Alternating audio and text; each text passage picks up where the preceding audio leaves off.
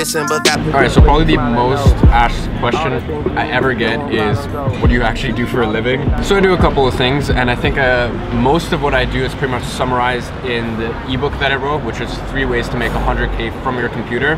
Now, the most prevalent thing I do is obviously IG Media, which is my marketing agency. Now, we're mainly a social media marketing agency, so we do things like Facebook advertising, content creation, we do some email marketing, we build some sales funnels. Now with IG Media, I mainly started off as content. Content's always been something I've been very passionate about, and it's something I've been good at. And in the world of content, especially if you're going corporate world, and if you have the right networks and connections, like companies just pay thousands and thousands for content. And especially on a monthly basis, if you can get them on retainers, it's quite a good business model. Now the problem with that is I just, you know, like once you start monetizing content, like I just didn't really enjoy it anymore. And also it's the fact that I need to be here in London, which I do a lot of traveling, so that's not very convenient. So content is still something that we do, but to me personally, it's not something that I can scale. I've talked about this before, how there's somewhat of a glass ceiling because it's literally just me and my team of freelancers. Now, as I said, I don't want to get offices. I don't want to payroll. So this is all stuff I need to keep in mind when I'm thinking about scaling, when I'm thinking about how far I can take my vertical. So right now with IG Media, I'm really pushing email marketing, building sales funnels for clients, and Facebook advertising, because this is all stuff I can do remotely, and this is stuff I can train other people to do, so that, once again, as I said, like I do a lot of traveling. As I said, it just keeps more of a rigid structure. So that's my marketing agency. Now, apart from my marketing agency, it's still very little at this point, but I do something called affiliate marketing. Now, affiliate marketing is any time that I recommend or promote a product, I get a commission of it. There's a lot of stuff that I use from a marketing agency personally, stuff like Sprout Social, Ad Espresso,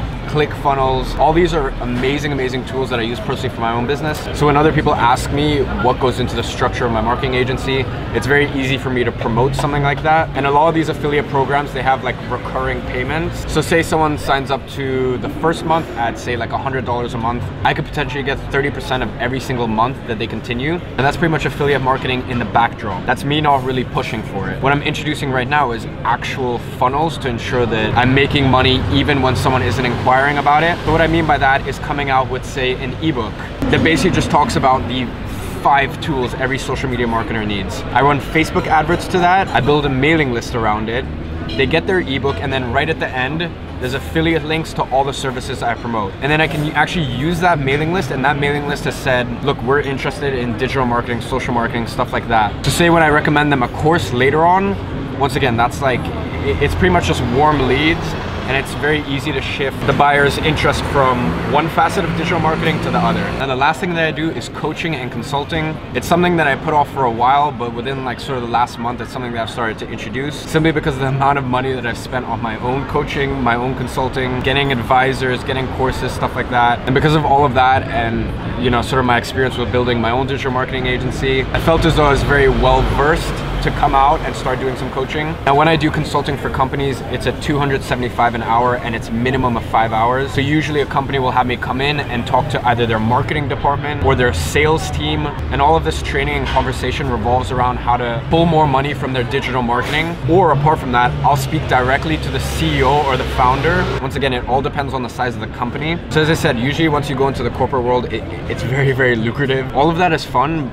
but it's nowhere near as fulfilling as teaching an actual student, seeing them apply the knowledge and then get results from that. So really that's been the biggest reason why I decided to get into coaching one-to-one with students. So once again, the problem with that is it's fun, but I do need to think about the potential problems with scale. You know, at 125 an hour, how many hours can I scale that to while managing other facets of my business? So really that's why I'm looking to come out with a course pretty soon, because at that point I can help unlimited amount of people. And yes, it might be 2 to 3 months of hard work actually creating an amazing product. To that point, I can market it, and it's somewhat of passive income. So really, those are the 3 main ones. And keep in mind, I'm 17 years old. There's things, for example, like real estate that I can't yet get into. When I turn 18, I'm actually looking to buy some garage boxes in Holland. Now, after the caretaker of the boxes actually takes a percentage for himself, I still get a 9% yearly return on investment, and that's not taking into consideration the rising land prices. So really, in terms of making money, there's slow growth strategies and quick growth. I want to play both sides of that game, but as I said, unfortunately,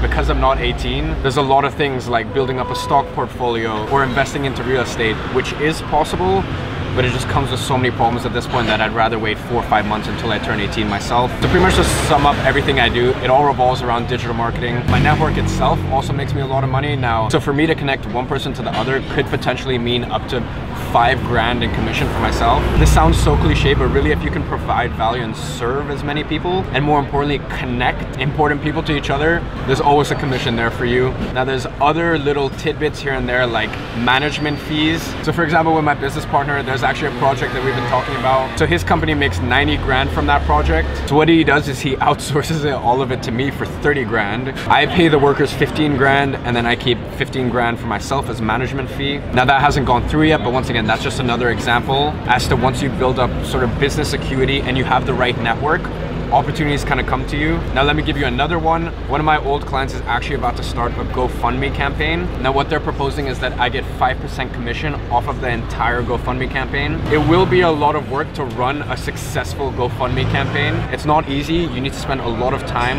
building up the marketing material, building the sales copy, running ads, building up a mailing list. So once again, that's a lot of work. But say the GoFundMe campaign flops, they only get 50 grand. I still take home 2.5K. Or say this thing does very well and hits 1 million, then I could potentially take home 50 grand. Now once again, that comes into fruition in around October. Really what I'm trying to do here is I'm trying to just give you an idea of what goes on in my head when I start seeing these opportunities. Because once you get good at something, opportunities kind of come to you, and the biggest problem you'll have is which opportunity to take, because some opportunities will end up incredibly profitable, some will completely flop, as I said. But for now, in terms of consistent income, it's really IAG Media, my marketing agency, freelance content creation personally, and all of my coaching services. And really, I think if you can have 3 sources of income when one is falling behind, it really gives you a lot of ease of mind. Now, as I said, I really do try to be as transparent as possible. So if there are any questions you have, if I've left stuff out, literally just leave it in the comments. I'm just sitting here with one of the content creators I work with, Jaden. He's behind the camera. We're having a coffee, and I decided I would start rolling the camera. So yeah, as I said, any questions you have, just leave in the comments. I'm very, very transparent, and yeah, I'll get to your question as quick as I can. So guys, if you enjoyed this video, and if you're happy that I finally shined some light on what the fuck I actually do, leave a like. It means the world to me. I'll catch you guys next time.